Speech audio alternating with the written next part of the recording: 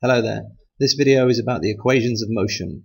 We're going to look at the topic of the equations of motion by first defining some of the quantities that we need, and then we're going to derive from your earlier work at GCSE. We're going to derive two of the equations of motion, and then we're going to look at all of them together and see how they form a set and some of the positions or some of the places where they can be used.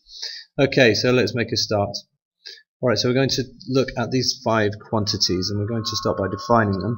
The first one is displacement. Now, displacement is the vector quantity that's related to distance, and is usually given the symbol s. Sometimes it's given x, but we're going to use s for our purposes. Now, displacement is defined as the distance travelled by an object in a given direction or in a straight line from the starting point. So obviously that gives it its vector nature. So that's fairly straightforward. We know about that one. We've got two velocities here. We've got the initial velocity and we've got the final velocity. The initial velocity is given the symbol u, and the final velocity is given the symbol v. So u is the velocity at the start of the motion that we're analysing, and v is the velocity at the end of the motion that we're analysing, i.e. the final velocity.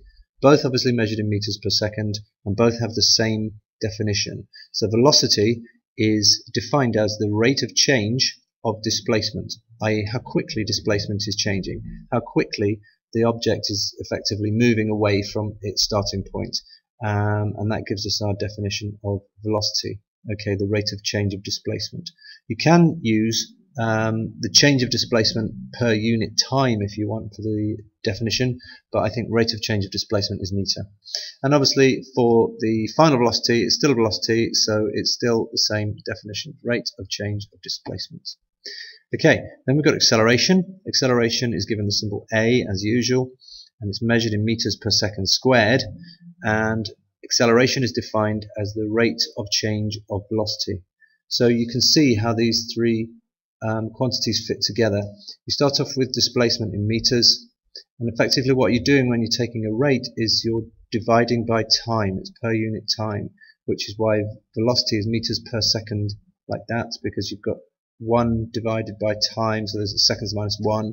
And here when you take the rate of change of velocity, what you're effectively doing is you're dividing by time again. So you've got dividing by time twice, and therefore you get meters per second squared. And that's how the units fit together, and that's sort of the hierarchy of these three variables. Displacement in meters, initial velocity in meters per second because it's the rate of change of displacement, and acceleration in meters per second squared because it's the rate of change of velocity. And the fifth one is dead easy. It's just the time. So time is measured in seconds, and it's effectively how long the motion that you're analysing has taken. Okay, so those are the five variables that we're going to use, and those are the definitions for them. They're very important definitions that you need to learn. Okay, so we have here an S, a U, a V, an A, and a T.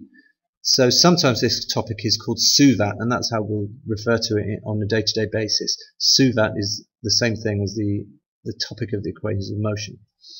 Okay, so let's see how all this works. Alright, now one thing that's very important to stress right from the beginning is that the equations of motion only work if the acceleration is constant or uniform. Alright, so where there's uniform acceleration, these equations of motion can be used to analyze any situation where objects are moving in straight line, or at least under accelerated motion. And what we're going to do is we're going to start with these two basic concepts that you've seen before. Okay, we're going to start with the equation for average velocity, which is displacement over time, and we're going to start with this velocity time graph, which has a sloping constant gradient line on it. And what we're going to do is we're going to use these two for to generate, if you like, a couple of the equations of motion.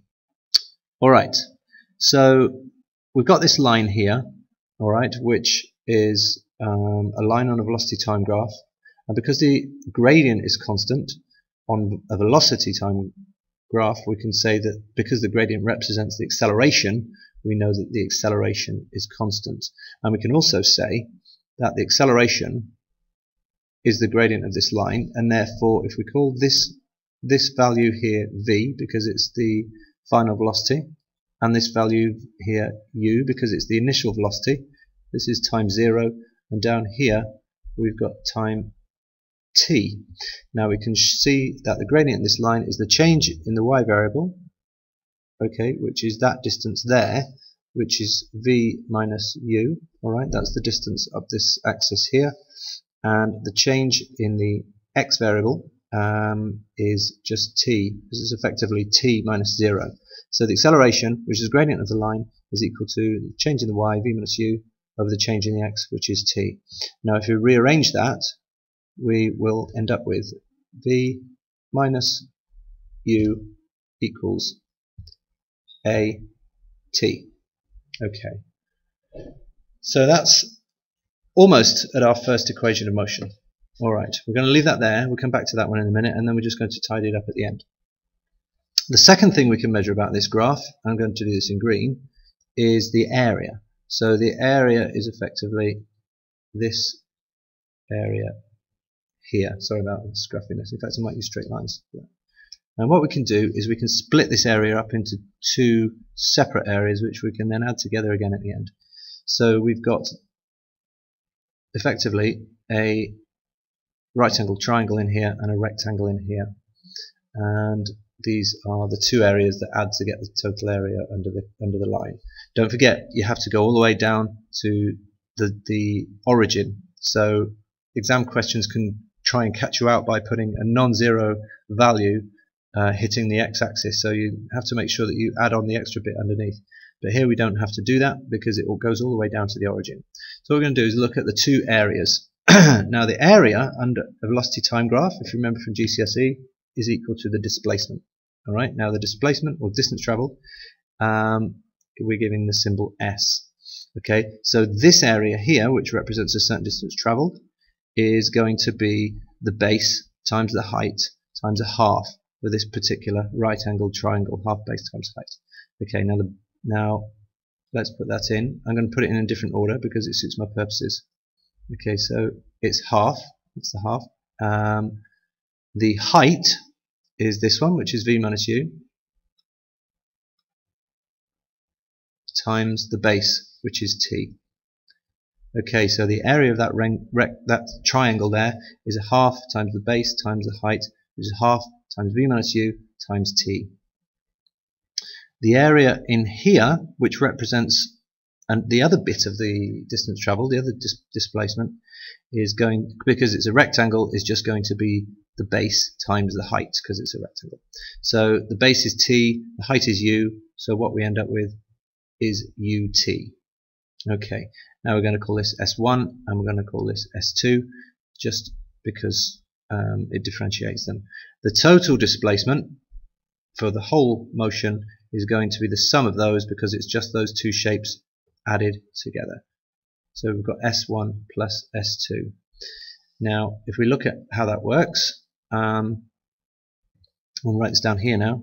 So the total displacement S is equal to, I'm just going to change the order of these because again it will suit my purposes towards the end.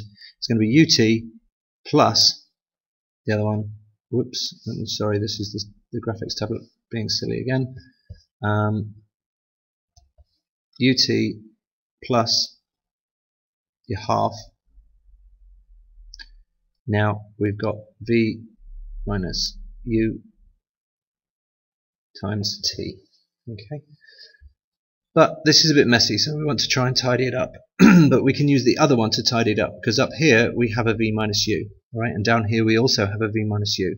This v minus u is equal to at, because it's the same motion. We can replace this v minus u, we can substitute with this at, which becomes s equals ut plus a half a t, that's that at, and then you've got another t here, so it becomes a t squared. Okay, so we've got s equals ut plus a half times a times t squared, and that all comes from looking at the area underneath this line here, representing the distance travelled by whatever object it is that's undergoing this acceleration. Okay, now that is one of the equations of motion. Right, so that we are now at an end point of our algebra, of our derivations, and that is one of the equations of motion. This one up here, I said I was going to come back to at the end, because effectively what we want to do is just rearrange this slightly. We want to take the u over to the other side to leave v on its own. So when we do that, we end up with v equals u plus a t. Okay, and that's another one of the equations of motion. Right, so these two at the bottom here, one has followed this derivation in green in the area, and one has followed this derivation in red, which effectively has come straight down here. That's from the gradient of this line. Okay, and actually, if we look up here, we can see all the quantities involved.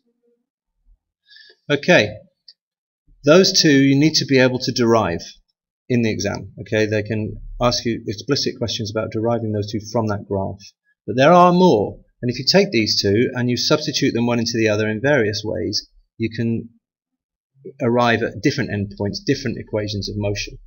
And when you do that, you end up with these. And this is the complete set of those equations. Right, I'm just going to make these a little bit smaller so I can get everything on the same page. Alright. Okay, so this is the set. So we have our initial one that we did first, which is here, s equals ut plus half at squared, and the one that we did second, which is here. The others, which as I say, can be derived in very similar ways, just substituting one into the other, are s equals a half v plus u times t. That actually comes from the equation that we had on the previous page. That actually comes from that one. The average velocity equals displacement over time turns into this top one over here. S equals a half times v plus u times t. We also have s equals vt minus a half at squared. Very similar to that. So by substituting one of these others into that one, we get that one. And the fifth one is v squared equals u squared plus 2as. Okay. And as I say, they're all combinations of each other, rearranged and simplified. Okay, now the reason these form a complete set is as follows. There are 5 variables, as we looked at. There's s, there's u, there's v, there's a, and there's t. Each of these equations has 4 variables in. This has s, v, u, and t in it, and therefore it has no a. This has v, u, a, and t in it, and has no s. So we've had no a in the first one, no s in the second one. This has s equals ut plus at squared, so s, u, t, and a. So no v in that one. This one is s, v, t, and a, so no u in that one. And this one is v, u, a, and s, so no t in that one. So all these equations have a different one of the 5 variables missing, which means if you know any 3 variables, let's say you know v, u, and t, you can use this equation to find s, and you can use this equation to find a. Alright, so as long as you know 3 variables, you can find the other 2 using the equations of motion. Right, and they're a very powerful set of equations, and just to re-stress, they only apply under conditions of constant acceleration, where the acceleration is unchanging. So this value here has a constant value in all the equations. If it didn't, you wouldn't be able to use these at all, they wouldn't apply. Next time we're going to have a look at how we can use those to produce predictions and analysis of various types of motion.